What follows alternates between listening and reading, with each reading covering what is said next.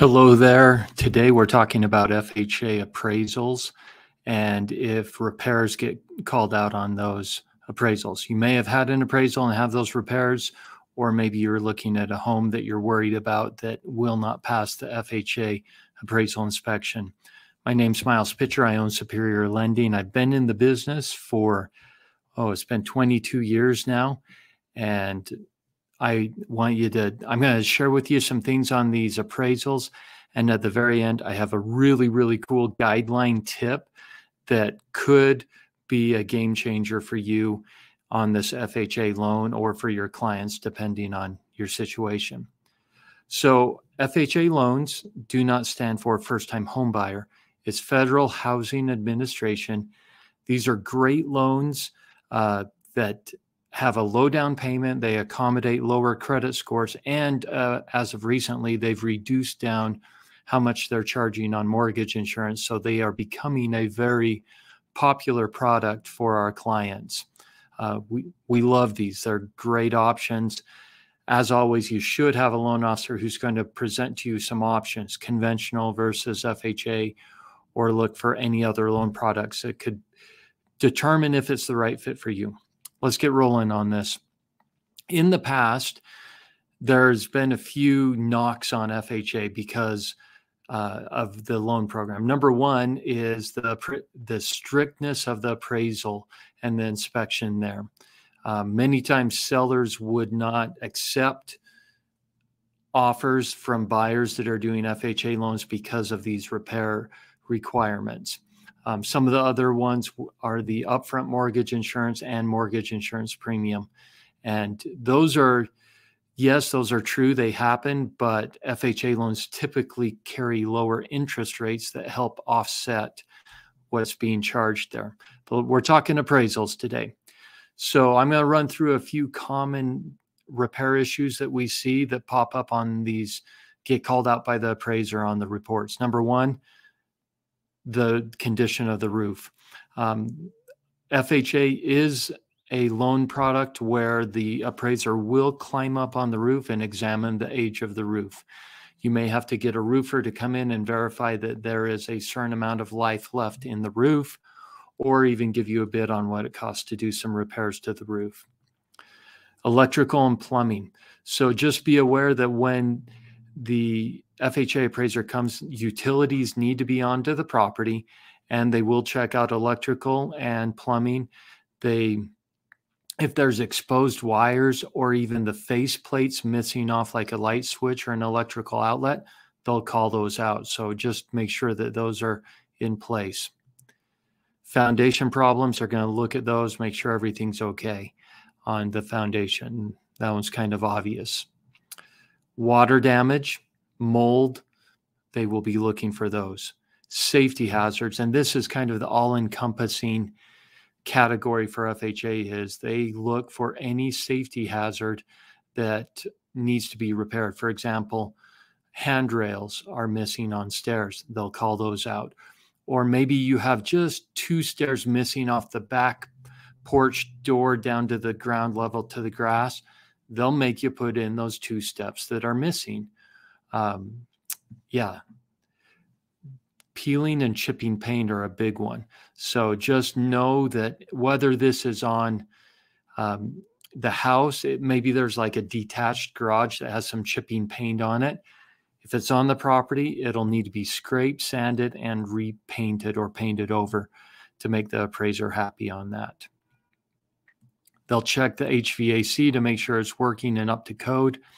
Heating sources are a big one. I had a house once that had relied solely on fireplaces as the heating source for the home, could not make it work for FHA. They'll check for signs of termites, pests. If they are there, they will ask for an inspection to be done. I have one right now where there is signs of termite damage, but we have a certificate from a pest control company that this is a past problem and it's been treated and taken care of. Appliances need to be installed by the time that the appraiser comes. They will make sure that they are in good working order. Broken windows are another one that commonly we see pop up. All right, here's a bigger list. I'll make this bigger. I'm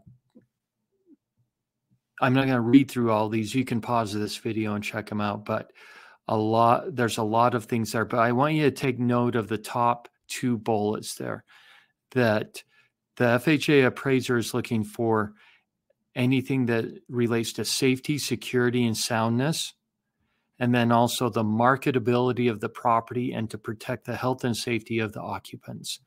So as the appraiser is going through that, you can't list every single thing that they could call out, but those are the general guidelines in there. And so if the appraiser sees something that is a safety hazard, they may call it out. Here's some more in here. And yeah, debris under the house that requires removal. Yeah, that could get called out. I don't have many wells around where I do loans, but they may be required to be tested. All right, so now on to the brilliant idea. This is so cool, and honestly, I just discovered this. Phenomenal ideas. So meds repairs called out. Question is, who's going to pay for it? And we wish there was a way we could. Many times a buyer will say, well, I want the seller to pay for it. Sometimes sellers are unwilling to do that. But this is a great way that the buyer can get it financed into the loan.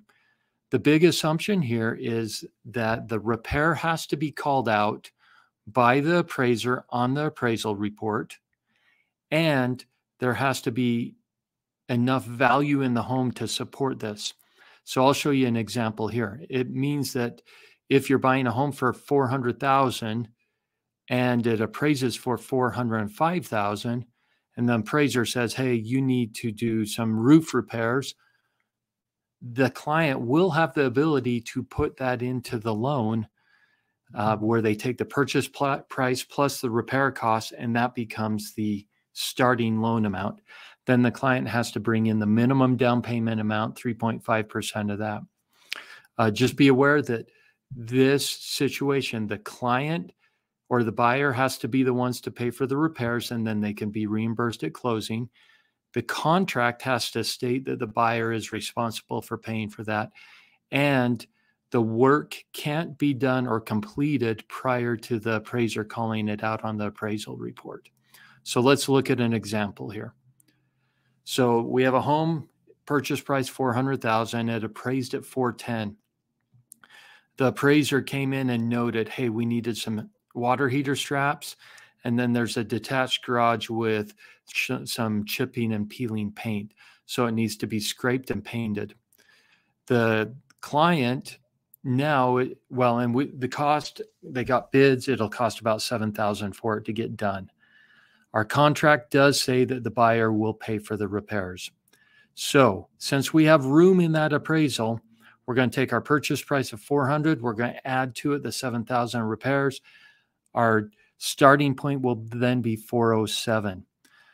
The client will have to pay a down payment of 3.5%. That's the minimum down payment on FHA of the $407,000 or $14,245. So the client is going to pay out of pocket prior to closing for these repairs to be done, $7,000. The repairs will get done. The appraiser will come back and verify that they have been done.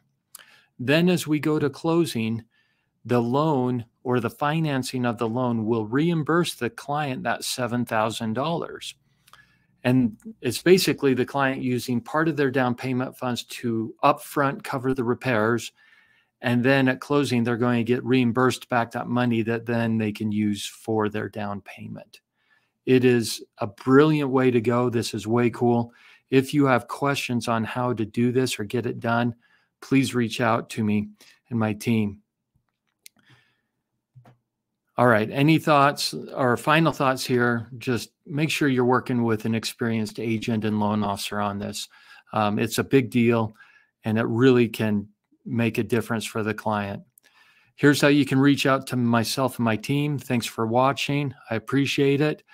Scan that QR code to get my business card, and there's our number. Have a good one. Thanks for watching.